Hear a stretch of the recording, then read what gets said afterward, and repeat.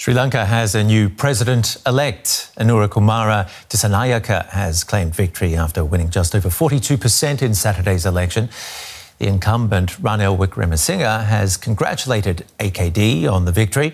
The Marxist lawmaker has spent most of his career on the fringes. But 2 years after Sri Lanka's unprecedented financial crisis, his promises of tax cuts and tackling corruption has resonated with voters.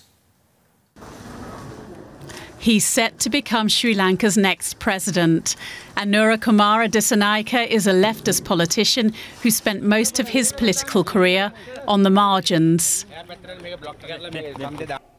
Known as AKD by his supporters, he's promised to cut taxes and bring in policies to help poorer people, those who bore the brunt of Sri Lanka's economic meltdown and are still struggling as the economy recovers.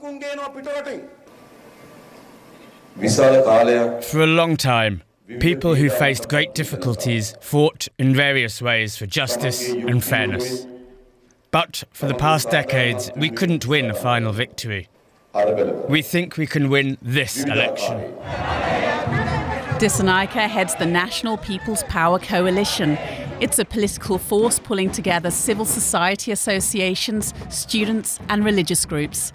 And Dissanayake's own Marxist-leaning party, the People's Liberation Front. It's an outfit that held just 3 seats in Parliament before this vote. He also campaigned against corruption in a country that has been governed by political dynasties. In 2022, an economic crisis led to a mass protest movement that ousted the previous elected president. At that time, Dissanayake tapped into the anger at elite corruption. What